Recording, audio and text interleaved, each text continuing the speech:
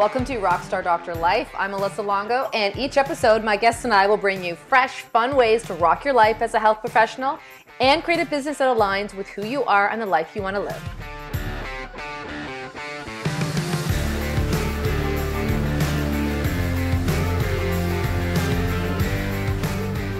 Hey everyone, welcome to another episode of Rockstar Doctor Life. We're going to chat today with a female chiropractor who is rocking it in my hometown province, another Canadian doctor.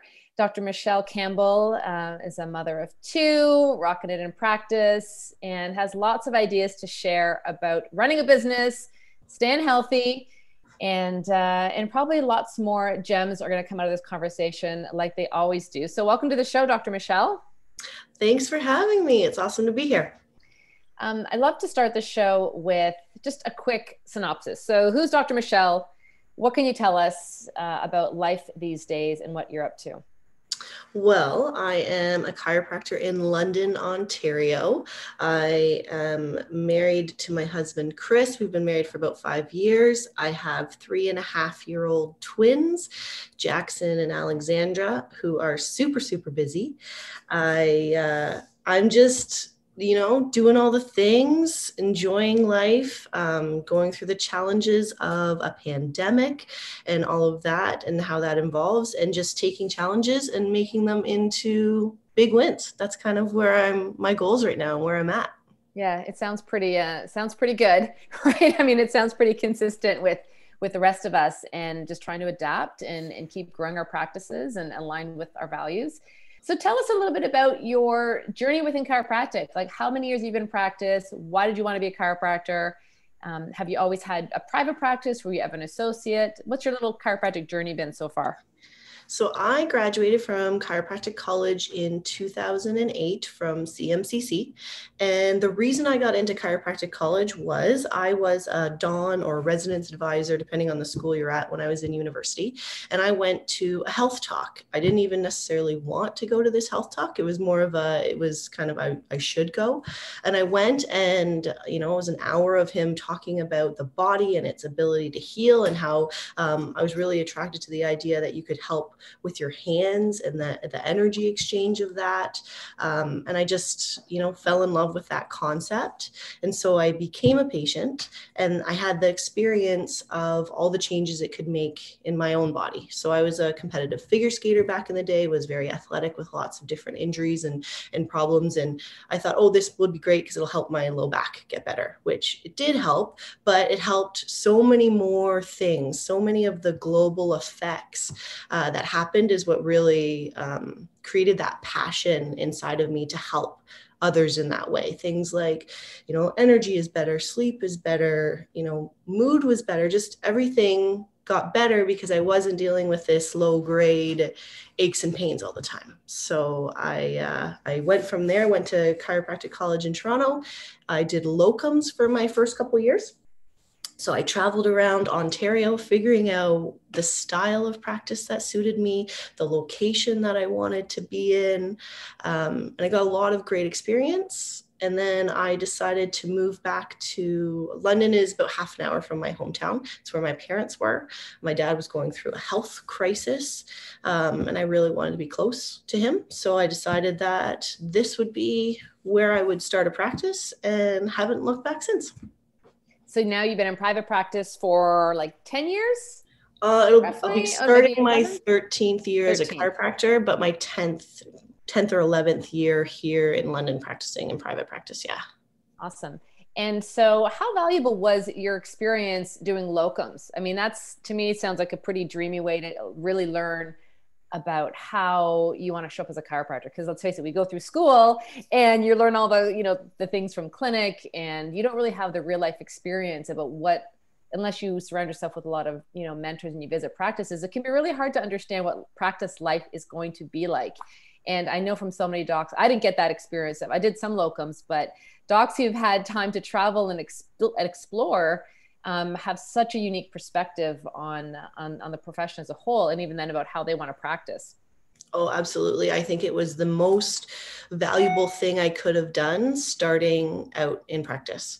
I went from practices that were more rehab based or MVA clinic style. I went from more higher volume practices. I went to, Thompson docs or activator docs or diversified. I got to learn all these different styles and figure out what really I liked, what worked for me, what I was excelling in, the type of area.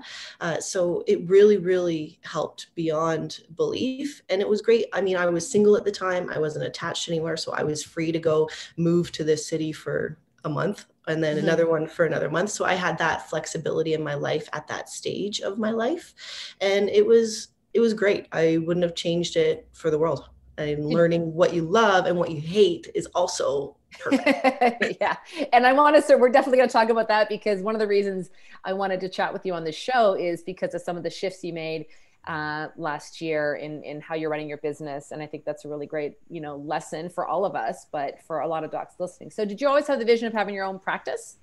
I always wanted to be my own boss, own my own practice. Yeah, that was definitely a strong value. My parents were entrepreneurs, and my dad was a carpenter and a farmer. And so I was always used to the lifestyle of you reap what you sow.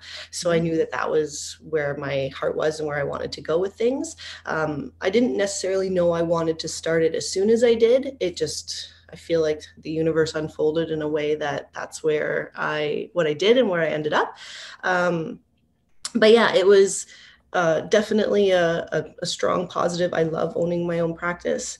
When I started in London, I rented a room in a massage clinic and just started my own practice, super simple, built things up, got a hold of the business side of things, which was great. I did that for 3 years. Then I rented a larger space. I hired on a couple massage therapists in that space. I was there for 5 years, grew out of that space to my current space now, which we bought the commercial building. I think it's about 2.5 years, almost 3 years ago now. And it's a large building. So we thought, when I say me, my husband and I thought it would be a great idea to have other practitioners, because we have this nice big space. It'll be great to have physios and naturopath and more massage and everything. And the theory behind it was great. But I was finding the implementation of it, I didn't love. I didn't love having to take care of everyone else's business. I just, when I don't have that, I don't know if control is the right word, but if you don't have that, ability to do it yourself, I don't know, then it's harder. It's harder to work that way. And I was finding it was distracting more than anything. I wasn't doing the things I loved, which is adjusting and speaking to people and talking about chiropractic and doing the things that I loved. It seemed those became less of the focus, and the focus was more on building other people's practices. And it just wasn't where I wanted it to be. And then COVID happened, which I took COVID as a blessing in this way. I mean, it's not a blessing in every way, don't get me wrong. But for me, in this one spot, it was a blessing because it created space for me to see how much I enjoyed being in the clinic by myself doing emergency care and seeing the changes that were there because there was no other practice members around. And it really brought me back to my roots and brought me back to where my heart was, that like, this is better for me. So fast forward, it ended up that we were able to cut ties with all the practitioners other than the associate chiropractor I have in the office. And it's been a great decision. No regrets. I've grown substantially in my own personal life, my own personal growth, but even business revenue wise. So it was the right move at the right time for me. You embraced something, that obviously had a little bit of uncertainty, because you had having the other professionals, there was an income attached to what they were providing your business. Who knows about the implications of, if there could have been any fallout with, negative, relationship type stuff within the business owners. Like certainly, I'm guessing, because I've heard this many times, that there would have been a little bit of uncertainty or fear. Was there any of this for you? Oh, yes. I mean, I have done many different things in my life where there's fear and there's challenges. I am not someone that tends to shy away from that. I usually kind of run at it. Like, the analogy of a hill. You have a hill that you want to run. You can run hard at it, you can walk up it, or you can jog up it. I am the run hard, get it over with, and then smooth sailing after that. So, I just have the personality that's kind of who I am. It doesn't mean there's no fear. Absolutely, there's fear. Was there like moments where I thought, what the heck am I doing? Absolutely. But just trying to go back on listening to innate, listening within, what feels right. Whenever I listen to that and I tune into that, I'm never let down. No. So you basically ran towards a hill. You're like, this is how I want to shift my practice. This isn't working for me. And I want to give you credit for that. I mean, how many times do we hear um, docs, just going along with the flow, or living lives that they think they should be living in their business, in their personal life, because it's what you're supposed to do to be successful. Have a big practice with lots of associates, and then realize, you know what, I'm doing all these things, but I'm not really happy doing this. So taking a step back and say, what makes me happy? What's the core of who I am as a doc? How do I want to show up? And then shifting your life and simplifying things. It takes some courage and it takes some introspection. And, I want to commend you for doing that. And I want listeners to really take that to heart as well. Change is always possible. Absolutely. Yeah. And thank you for that. Yeah, you ran towards it, and in doing so, I mean, even though, sure, having some ability to embrace change and fear, it can be innately driven, different personality types. But what would you say to docs who know there might be a change ahead for them? Maybe they want to make a shift in, again, maybe their associates, maybe their team, maybe their business hours, maybe do they want to relocate. Would you have any tips for people about how to navigate things that are scary? Yeah, one of the biggest lessons I've learned is to have clarity on it. So when I did this, I didn't just do it without knowing all my numbers, knowing what I would be losing in practitioners, knowing how much I would need to increase or where I would be at number wise. Like there was a lot of work to go through, like spreadsheets after spreadsheets. And when you have that clarity, it's not as scary because I was like, well, if I don't have anyone else here, I'm fine. I can still meet all my bills. I can still do what I need to do, and I'll just build from that. So I think just knowing where you want to go and taking that as your top and then working back in your steps. I think that makes the world of difference with anxiety and worry and fear is just planning it out. Mm-hmm. And then being willing to, like you said earlier, jump in and take a step back and think, how is this working? So, did this, what can we change now? How can we course correct if the outcome isn't what you actually expected it to be? And realizing when you do have that thing that maybe didn't work as well as you wanted it to, you're the one that's going to be more concerned about it than anybody else. No one else really cares. So don't worry about what they're thinking. Yeah. They don't care that I don't have massage therapists. Like my patients don't care that that's not there. I was worried about the perception of it more than they really had an issue with it. So I think that has to do with making sure you're doing what's right for you and just realizing whatever you do, it's not that that's the final line. You can adapt, you can change, you can pivot. And we've shown that over and over in this past year that we are all capable of it. And it's maybe not even as hard as we think it is. Mm-hmm. Did you have other times in your life, as a chiropractor where you weren't following what you felt was right for you? Like where maybe you have a nudge and, your heart tells you to do something. You're like, no, I'm not going to do that. Or there was a risk that you wanted to take that you didn't, and that you have any regrets around? I feel like for you, based on what you're telling me, like you're pretty fearless when it comes to like, there's a challenge, I'm going to go meet it. But we all have times when we get caught up in things that don't really matter in our life. At least that's been my experience with interviewing so many docs on this show. And then it takes some moments of clarity, like you said, to get us rerouted in like, okay, what do I really want here? Was it when your kids were born, when you got married? Like those two life changes would have certainly have an impact on your professional life, I would gather.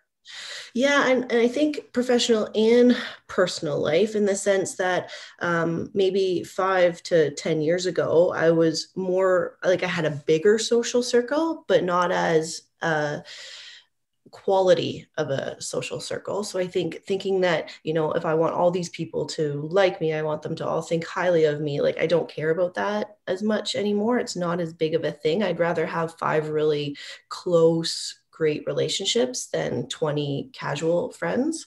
So I think that was a big thing when you have kids, and life changes. You just don't have the same amount of time. So the time that you spend, I think I'm more intentional with that time, whether it be professional or personal. You know, I'm not going to just take 5 hours to do something that if I was more planned out and efficient, I could do it in one. I think that was be a huge, huge change. And I'm more efficient now than when I didn't have kids and all these other responsibilities, just because you have to be, you learn to adapt again. Yeah, I used to think that I could do more in an hour without my kids when my boys were younger than I could with 3 hours when they were with me, whether it was running errands or like, yeah. So let's talk about life with twins. I mean, they're under 4, busy. How did your life and practice change when you became a mom? Did you shift your hours? Did you, how do you deal with fatigue, with managing your mom life and your doctor life? Well, I'm very blessed to have a husband that is super, super supportive. He took parental leave, so I was able to continue adjusting. I started adjusting like 2 weeks after I adjusted for a day, 3 weeks I adjusted 2 days, 4 weeks. You know, I just kept going up till about 6 to 7 weeks. I was back in full-time practice. And it was physically challenging. Would I do it that way again? I don't know that I would, but it is what it is. And I learned a ton from it. So I'm not going to take that away. I am very focused on the time that I have. So I now have 2 very long days in practice. So Tuesdays and Thursdays, I'm in my practice for, 10 to 11 hours. Like, they're very long days. And then I have Wednesdays completely off, and I have Monday mornings off, and I have Friday afternoons off. So on Wednesdays, like we're recording this on a Wednesday and my kids are still in their preschool. So at 3 o'clock, it's now then my time until they go to bed. Like, we're with each other and we're going to go tobogganing and we try to do like fun things with them. But on Tuesdays and Thursdays, I don't see them very much. I get to see them for a little bit before they go to bed and a little bit before they go to their preschool. But I have all this other time. So I think it's, again, going back to that focus and being efficient with your time. I would rather have those 4 hours where we can play and do something fun than have like a couple hours here and there where I'm not as focused and I'm distracted by this and that and the other thing. Mm-hmm. Did you ever struggle with sort of that internal conflict as a mom where you're in practice and you're wishing you're with your kids, or you're with your kids and you're like, oh, I want to do so much more with my business? Because so many women and dads too, have struggled with that at times, where that, wanting to be 2 places and feeling guilt, feeling disappointment that you're missing out on things. Yeah, I think it's normal to feel that way, and I definitely have felt that way, and I know I will still feel that way in the future. I think it's about, what are your values? What makes you feel the best with the situation you're at? So I have a strong value for my career. I have a strong value for being financially secure. I have a strong value for spending quality time with my kids. And for all of those values to work together, I kind of have to have a schedule to make it work. And I mean, I'm sure as they get older, that schedule might change, and I might be doing things at different times to meet where their schedule is. But for right now, this schedule works for us. And I'm, again, no problem to adapt or pivot or change depending on if they want to play baseball and I want to coach it, or they want to be at the arena, or whatever it is that they choose that they want to do. Like, we are so blessed to be chiropractors where we can change our schedule however fits our needs to an extent. And so I plan on taking full advantage of that. Yeah. Thank you for saying that. I think it was, gosh, a couple of years ago with this podcast where we were having a conversation, myself and another mom, about it, saying like, you have the blueprint. You really can create the life and business that you want. And I said this to my clients all the time as well. Like, you can change things at any given time. Like, if your hours don't work, if your kids are evolving in their needs and you want to be present with them, like you said earlier, we get caught up in thinking that our decisions are going to be an impact for everyone else. Our patients are going to care, but really they all adapt. When the doctor's happy and on, obviously you want to take into consideration convenience hours and all the stuff that goes into running a great business. However, for the most part, I think we get caught up in the barriers that really don't exist. You really can create and shift things that works for your family. And it is a massive blessing. I agree with you that we have as chiropractors to be able to do so. Yeah, absolutely. I think the big thing is that you said there was when the doctor's happy, everything else kind of falls into place. I've Yeah. proven time and time again when I listen to my heart, when I'm doing what I love, when I'm happy, the practice grows, personal growth happens, relationships get better. It's when we're like in that stressed out, super tense state where it's just not flowing. The universe Yeah. isn't in our corner on those states. Yeah, no doubt. I mean, we all have those times when, people are canceling appointments or rescheduling, or you're just, and turns out maybe you're dealing with something and your extended family is struggling with, and you actually needed that time to attend to other matters in your life. So that energy is palpable, in both directions.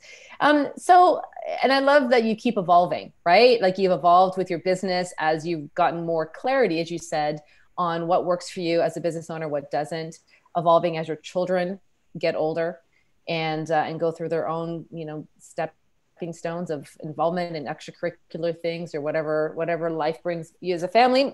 What's next for you right now? Do you have any plans within your practice? Are you looking to expand your clinical skills or change anything up? Do you have anything that you're working on right now in your personal evolution?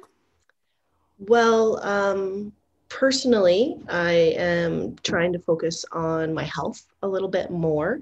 Having the twins was a large health challenge. I had numerous things kind of happen after that I've had to deal with. So right now, it's really a big focus getting back to training the way I was, getting strong again, feeling that kind of health vitality. And that's been a really great journey the last 3 or 4 months. Has been amazing for that. And so my goal is to just keep going on that train. And then professionally, we have added another chiropractor. So we now have 3 chiropractors. So over the next few months, having that team work well together, we're implementing a lot more team training and learning from each other. We all have different experiences and strengths. So trying to just play off of that for everybody, with all the focus being on chiropractic and the adjustment and how we can help people from that perspective. So yeah, it's always growth, always exciting. Yeah. What keeps you inspired in practice? The people, like the patients, the things that they say, like people are struggling so much right now, and to be a bright spot in their day is amazing. Like I'm getting teary-eyed just thinking about it. It's amazing to be able to offer people some relief, whether that be from a pain or a symptom, or from just like the fact that they can get out of their house to go somewhere and Mhm. feel the touch of another human being. Like it's amazing what we can do. Yeah, being the light for other people and being able to, I mean, I think it's the heart and soul of why many of us got into healthcare to begin with, right? It's because we have the heart to help other people. So it's certainly been something that inspires me as well. When it comes to, we talked about being happy and that being the light, if your practice, and that naturally attracts people to you. But running a busy practice, do you have any other specific strategies for growth that have been really key for you that you'd like to share with other docs? I think when you grow personally, you grow professionally. So I, over the last couple of years, have done like, I think having kids has kind of made me focus on that area even more. Because when you have kids, I just feel like I just want to be the best I can be. I want to be the best mom I can be for them. And the best way I can show up for them is to show up for me. So I've done Tony Robbins' work. I went to his UPW. That was really great. I've done some Rachel Hollis work and followed her, which has a lot of similar Tony Robbins things, but with more of a female perspective that I've really enjoyed. Working with different mentors and actually paying someone to really focus on some of your weaknesses and where to improve has been a crazy growth strategy for me.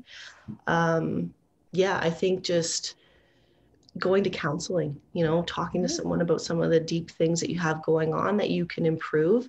It doesn't mean it has to be like, it can be the smallest feeling of overwhelm that you just need to talk to someone about. It doesn't have to be a huge traumatic event even. And having those conversations and having that support, it makes a world of difference. Yeah, I couldn't agree more. I mean, whether it's a coach, a mentor, a friend, a therapist, your partner, like having someone else outside of our being see our lives and give us feedback, right, is so powerful, because we get caught up in our own stories and our own, a lot of times the stories aren't accurate because of our feelings or because of our past experiences, or just because we're just seeing things with a certain lens. And having someone outside your business, outside your life, see you as a whole person and comment and give you feedback with a sort of that bird's eye view can be a game changer, and personally and professionally. I couldn't agree more. Yeah, it helps you get to your goals way faster than you could get there yourself, is what I found. Mm-hmm. So I want to thank you for your time today. Before we wrap up here, do you have any lasting thoughts or ideas you'd love to share with docs listening today, as far as how they can, grow themselves professionally, personally? Well, I think one of the biggest things that I learned was during the first COVID shutdown, when you can't do all the things that you're used to doing, is take stake in that. And what of those things that you're not able to do now, do you even not miss? Like, does it even matter? And if it doesn't matter and you don't miss it, then maybe think about reevaluating why you were doing it in the first place. And then think about those things that you really do miss, that you really are excited to get back to, and figure out a way when our world goes back to being able to do those things, that you can do more of them in your life. I think that's one thing that I really looked at. And because if you can figure out what you love to do and do more of it, and things that you don't love to do and do less of it, you're going to have a happier life. Yeah, you're speaking my language. I'm like, how do I follow the joy?